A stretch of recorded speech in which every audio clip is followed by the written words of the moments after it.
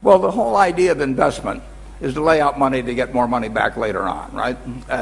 And if you buy a farm or you buy an apartment house or you buy into a business, either one you own directly or one you own a piece of through stocks, you are buying into an asset that you expect to produce something later on. Now, if I buy a farm like I did 25 years ago in Nebraska, I bought a farm, 400 acres.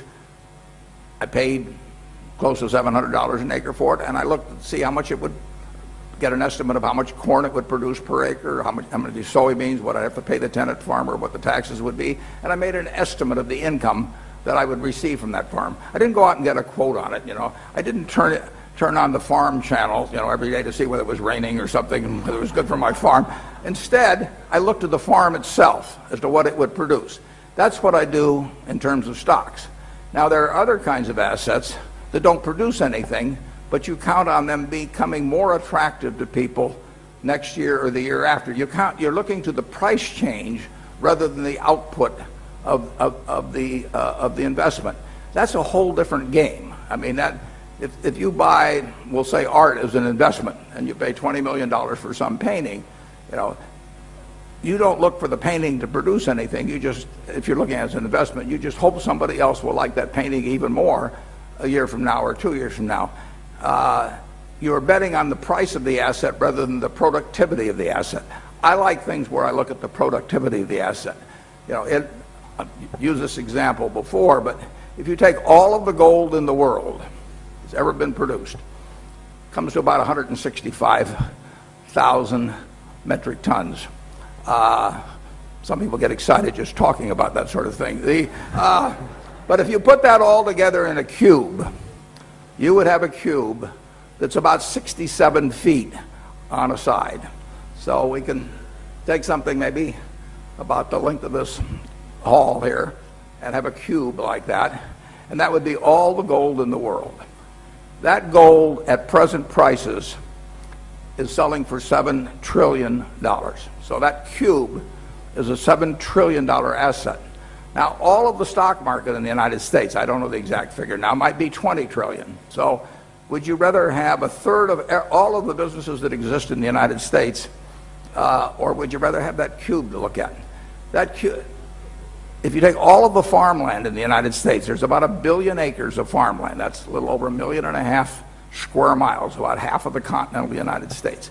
If you take all of the farmland in the United States, that 1 billion acres, you add in 7 Exxon Mobils, and then leave yourself $1 trillion for kind of walking around incidentals, that would be the value of that cube. Now, would I rather have that cube, 67 feet on each side of gold, or would I rather have all the farmland in the United States plus 7 Exxon Mobils plus $1 trillion to stick in my pocket?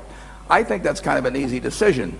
But people like gold. When they get afraid of money, terrified of money, they run to gold, and then they hope somebody will pay more for it next year, because it isn't going to produce anything. That cube is just going to sit there and stare at you, and you can go, if you own it, you can go and you can fondle it, and you can sit on top of it and do whatever makes you feel good. But it isn't going to deliver anything. I bought a farm, 400 acres.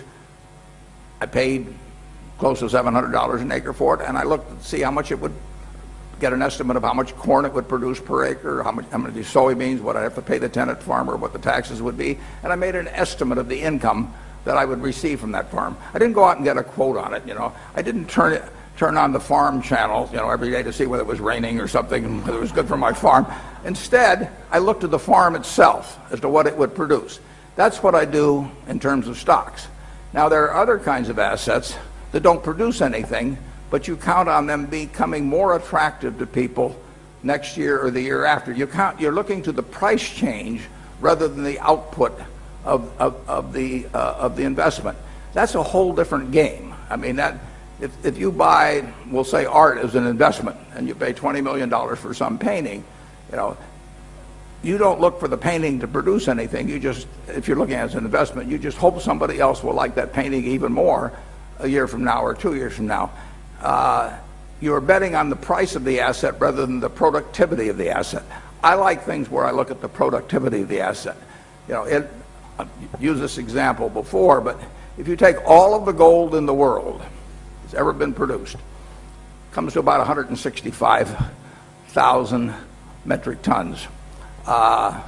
Some people get excited just talking about that sort of thing. But if you put that all together in a cube, you would have a cube that's about 67 feet on a side.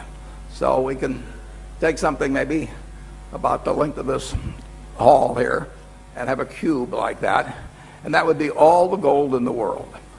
That gold at present prices is selling for $7 trillion. So that cube is a $7 trillion asset. Now, all of the stock market in the United States, I don't know the exact figure now, might be 20 trillion. So would you rather have a third of all of the businesses that exist in the United States, or would you rather have that cube to look at? That cube, if you take all of the farmland in the United States, there's about 1 billion acres of farmland. That's a little over 1.5 million square miles, about half of the continental United States. If you take all of the farmland in the United States, that 1 billion acres, you add in 7 Exxon Mobils, and then leave yourself $1 trillion for kind of walking around incidentals, that would be the value of that cube. Now, would I rather have that cube, 67 feet on each side of gold, or would I rather have all the farmland in the United States plus 7 Exxon Mobils plus $1 trillion to stick in my pocket? I think that's kind of an easy decision. But people like gold. When they get afraid of money, terrified of money, they run to gold, and then they hope somebody will pay